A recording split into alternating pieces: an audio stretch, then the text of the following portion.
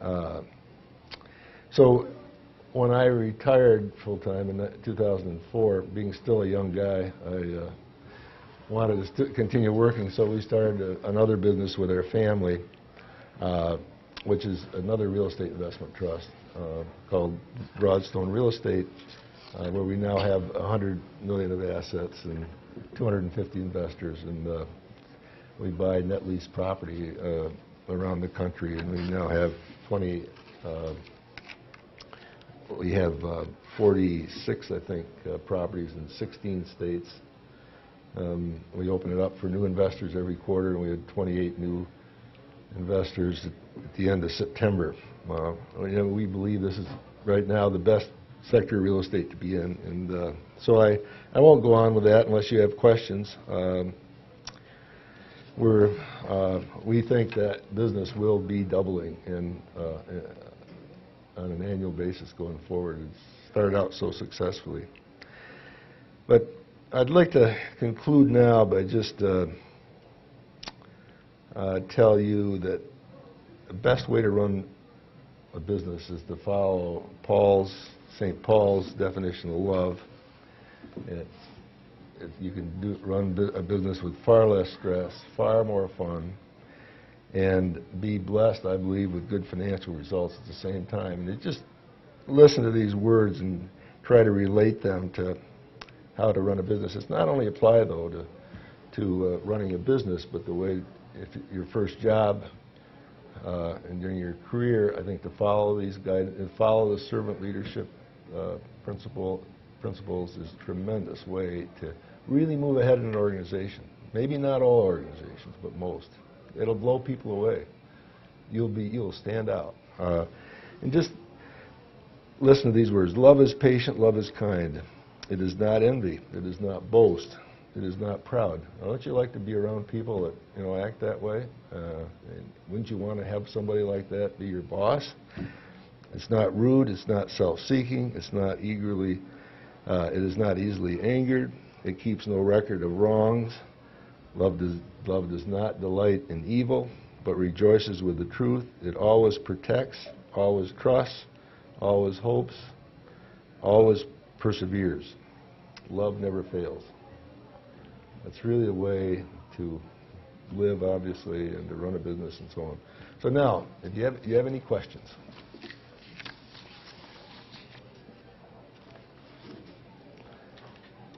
Okay. Oh, yes. Yes, sir. I guess talking about delayed gratification. Right. But, you kind of gave us some advice on that, but what would be your,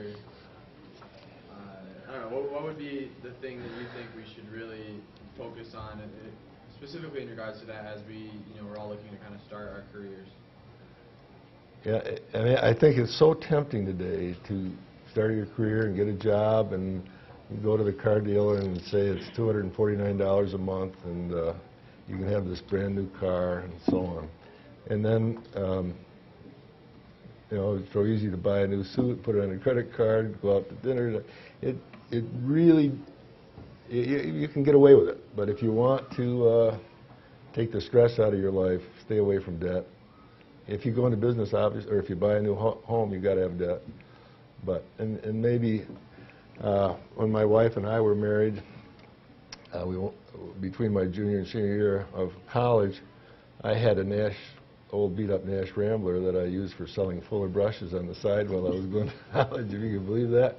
Went on our honeymoon, twisted our drive shaft, brought it back, moved it back to the car dealer. He fixed it and said, the bill's $500. Well, no way did I have $500. And so I did the American thing. I traded I traded the junker that I had in for a brand new car for $149 a month, But I never did it again, and I learned a lesson because I was paying on that car for a lot of years. But I know it's so tempting, and I have grandchildren that your age is just have gotten so tempted with the credit cards. It's terrible. I mean, you guys are all probably get an application a week, don't you, to take on a credit card? Well, those are dangerous things.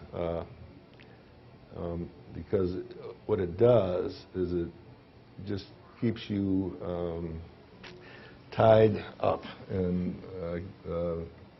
You know, if you get you may have to take a job that you don't like as a result just to pay your bills, and you can't afford to quit because you can't miss a week's pay, and otherwise you won't. I mean, if you get trapped with all those things, it's just not great. Is that?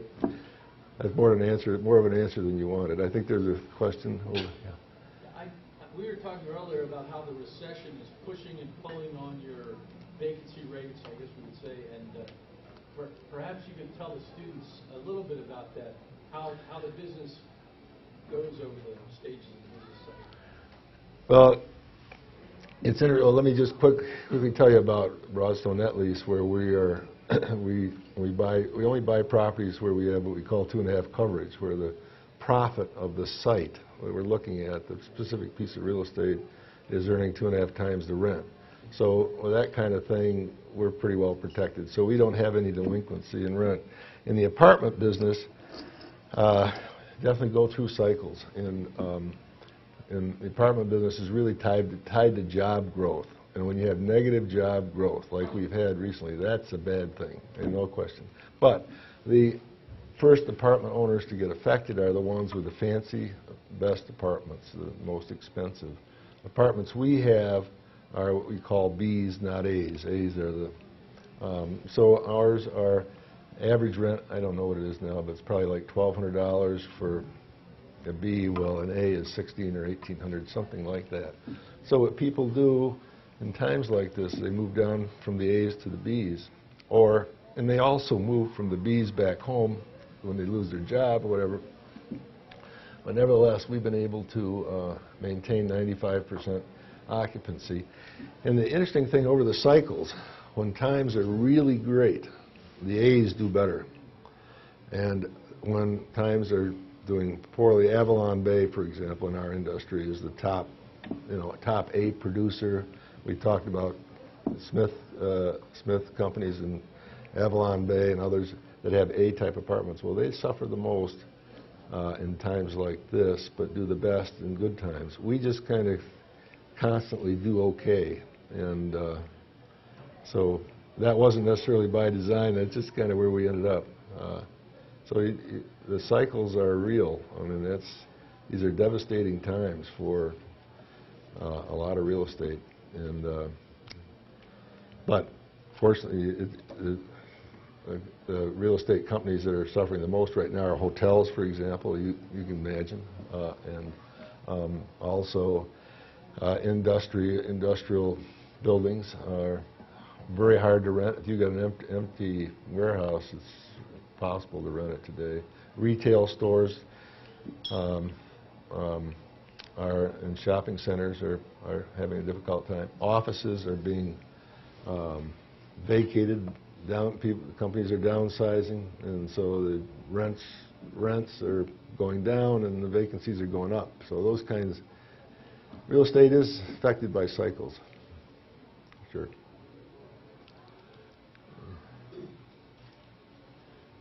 Let me tell you about a story about servant leadership.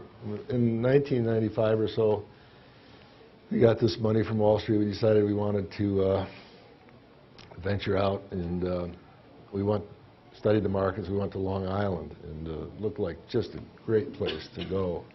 And so we identified a property of 450 units. I think it was a pretty substantial property out in the middle of Suffolk County.